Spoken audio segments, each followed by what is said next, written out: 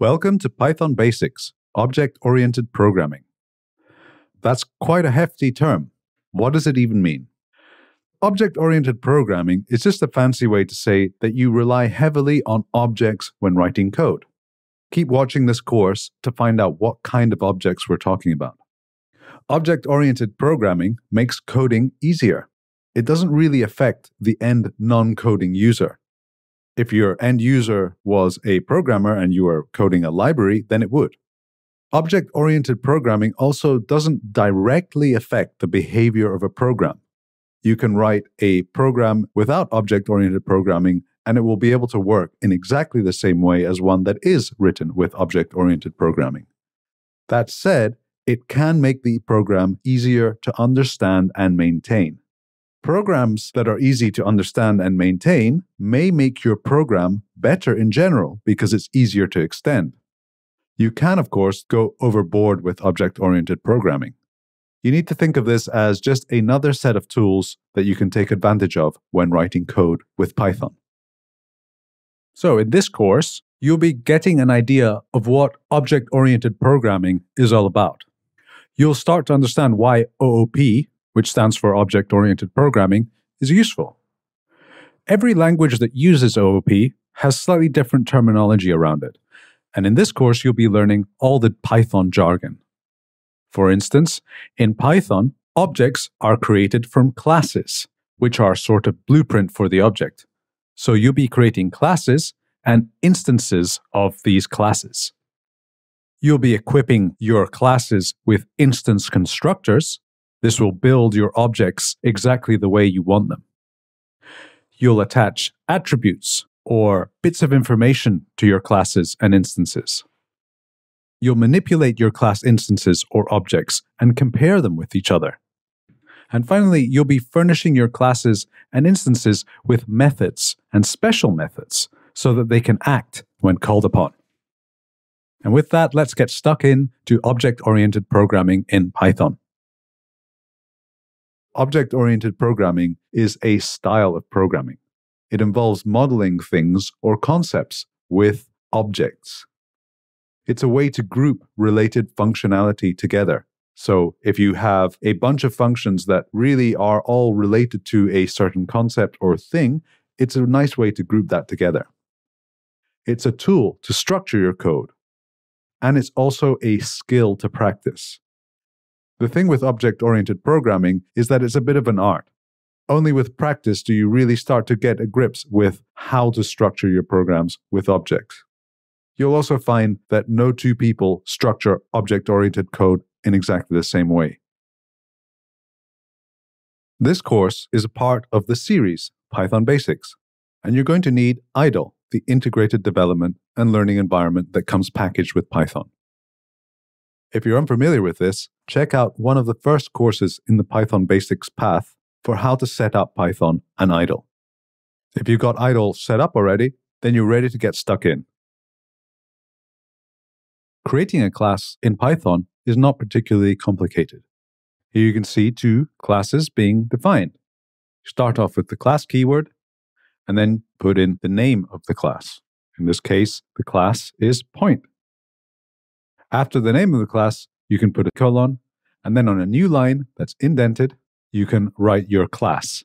And in this example, you're just passing the pass keyword, which is like a placeholder. It just means nothing. If you were to leave this blank, that would create an error, but if you leave pass as a placeholder, then you can create this blank class. Down here's another example. You're just changing the name of the class from point to doggo. So let's create a class together here on the IDLE shell.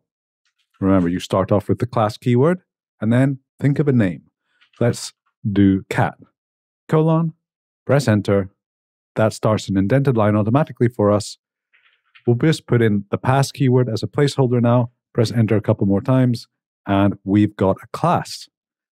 If you just put in cat on the REPL, you'll see that now a identifier for a class comes up on the output. So that is a class. Now you want to bear in mind that classes in Python have a naming convention. You don't have to follow this. You can name classes in whatever way you want. But there are a lot of people using classes, and there is a convention that is called capitalized words, or also camel case, or also Pascal case. Every word is capitalized, including the first letter. There's no underscore between words. You just start with a new capital letter.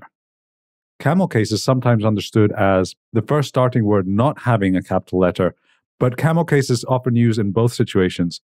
In any case, the key thing to take away from this is that when you're creating a class, the convention is to start off with a capital letter, and then every word after that starts with a capital letter, no underscore or space between the words. Object-oriented programming in Python means working with classes. To understand both object-oriented programming and classes, we need to understand why we might use them. When you're programming a larger application that works with data, maybe different kinds of data, these questions may arise. How do you store the data while the program's running? Do you keep it in a list? Do you keep it in a dictionary? Do you just make a load of variables? How do you store that? Where do you write the code? So if your code operates on data, where do you place that code? Do you just keep all the functions close by? Do you just put it all in one big file? Do you separate out the different types of data into different types of file? How do you operate on that data? So do you just create copies of lists? How do you know whether one dictionary represents one kind of data or another? Do you have some kind of check to make sure if they have certain properties? And where do you put that code that operates on certain data? Again, do you split that up into files? Do you just keep it all together with comments? These are all things that classes can really help with. Now again, classes really are to make our life easier as a developer. Doesn't mean you have to use them everywhere, but there are many situations in which classes can be really helpful to make your code easier to understand, easier to reason about, and easier to write. Let's take an example. Say you have 3 people here, and you have data associated with these people. In this example, they're just kept in lists. So for instance, you have Kirk here, and you can tell by the list what's going on. The first item seems to be the name, the full name. The second item is probably the age. The third item is their role. And the fourth item, we're not really sure what it is. Maybe it's an ID number. Now that seems to be true for the second item as well, where you have Spock, you have the name first, then the age, role, and some kind of ID number. The last one, though, there's something odd going on. It seems to go straight from the name to the role. Now, this can present a very tricky problem if you're storing your data this way. Because how do you know immediately whether items are missing? You could look at the length, or you could check that the second item is a number. That said, those types of operations are very prone to errors because maybe your list size changes or you have an extra field, and where do you put that field? Things can get messy very quickly. Not to mention, when you're actually trying to reference this data, looking at the code that references a list, it just says Kirk, open square brackets, number 1, close square brackets. That doesn't really tell you a lot about what's happening here. And as you've seen before, the result is that for Kirk and Spock, you get 34 and 35, which seem like reasonable ages. But then for McCoy, you're getting Chief Medical Officer, which is clearly not an age. Whereas if you had used classes, you're going to get into actually how to do that later on in the course. But if you'd used classes, the same operation will look something like this. You have Kirk.age, and this immediately tells you, I'm getting the age from Kirk. This returns 34, 35 in the case of Spock, and in McCoy, it will give you an attribute error because it's saying, I don't have the age for McCoy. Whereas with the list, it would just return a string value, and it's not really telling you anything about the object itself, the person that it represents. Let's look at another example, one that may be a bit more practical. Say you are drawing things or you're just keeping track of positions in two-dimensional space. You might have an x1 variable and a y1 variable, just to track the x and y position. You may decide to keep this in a tuple, the first item being the x position and the second item being the y position. Now for simple operations, this might work just fine. You index point 0 and you get 1, that's the x, and you index point 1 and you get 2, that's the y. But even still, looking at this code, you're not really sure what's going on. Maybe point is actually a list of different points, and point 0 means the first point and point 1 means the second point. If someone's not familiar with your code, they might get confused while looking at it. And you yourself might get confused because it's very common for programmers to write something, come back a week later, and not have any memory of what they wrote. So do yourself a favor in these kinds of situations and use objects where your code can look like this. Point.x is 1, point.y is 2. Immediately, this code is much less ambiguous because you can see that you are referencing the x attribute of point and the y attribute of point. So now you have some idea of why you need classes. They're a convenient structure to store and operate on data. It makes it easier to reference stuff in code, and it makes it easier to read the code and understand what it's doing. It's also a convenient structure to encapsulate code, as you'll come to see later in the course. It gives you somewhere to place all this code that is related to this type of data. In a nutshell, you need classes to make your life as a developer easier. Now, I'll say this one last time. You can overdo classes. Classes aren't for every single situation. The great thing about Python is that you can use a bit of object-oriented programming and a bit of other types of programming as well. If classes and object-oriented programming make sense for your current problem, go ahead and use them. But if you don't feel like they make sense, then experiment without using them. The key is to be able to use them if you want to, and to understand all the great things that they can bring to you as a developer. Class and instance.